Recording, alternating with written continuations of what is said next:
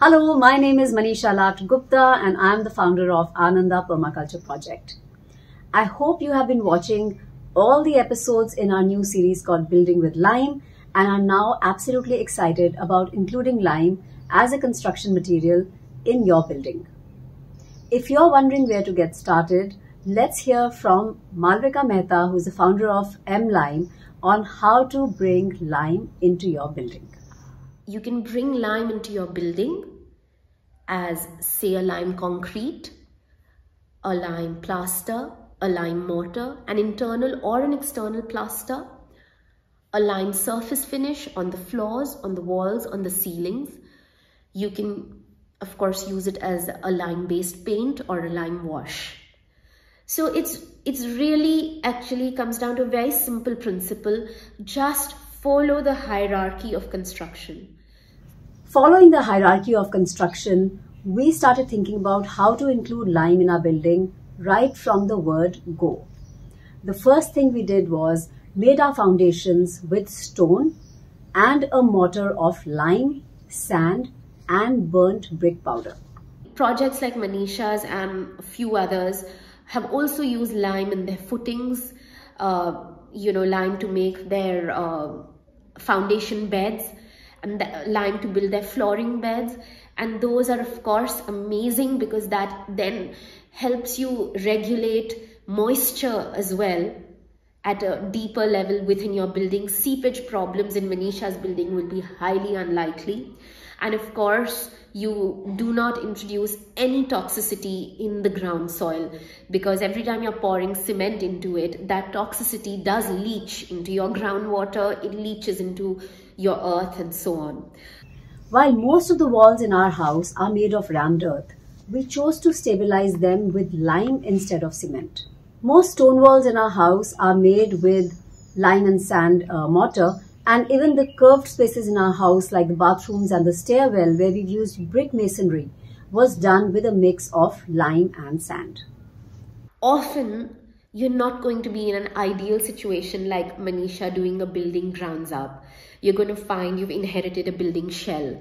Maybe the brickwork or the stone masonry is already erected. So how can we introduce lime in a partially built building or as part of a composite materials ecosystem where we're using part cement and part lime?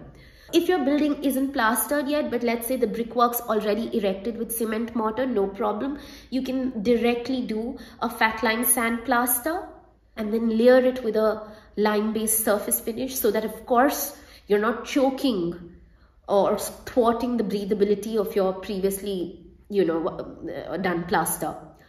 Most of the walls in our house, we did not find the need to plaster, but wherever we have used plaster, either to cover up our mistakes or to bring a certain sort of, color and texture into the room, we have plastered again with a mix of lime and sand. Even in our floors, the bedding mortar of our floors was a combination of lime, sand and ash. So for example, if you already got a cement sand plaster applied as a leveling and protective course over brickwork, don't go ahead and put a layer of lime sand plaster. Then instead go for a lime surface finish equivalent to a POP punning. So at MLIME we call them no paint punnings. So go apply a punning over a plaster. We've used a couple of different types of surface finishes to finish up our walls, and that wherever we did not need a waterphobic surface, we've used a simple textured or no paint punning. And then areas like the bathrooms, kitchens and the floors where we needed a waterphobic surface, we finished them up with a polished lime surface finish. In external walls like the kind right behind me, we've done a simple, humble lime wash which helps to protect the walls from the elements. If you already even got POP punning, you're inheriting a builder's shell or so on, you've got paint and POP punning already done, but you want to renovate this space, I would still say, scrape off the paint, roughen the POP and introduce a lime-based punning and layer up your POP and putty, birla putties with with lime-based punnings and lime-based surfaces, so that you're living with at least some of those benefits of a no VOC, non-toxic surface, and that will give you the benefit of thermal regulation as well. So you don't have to be a purist, but every time, every layer that you're able to introduce sustainable materials is a win. I always reiterate that sustainability is a journey. It is not a destination. Having the attitude of either it's all or nothing will not hold us in good stead. We must start including sustainable materials wherever we can in whatever we do.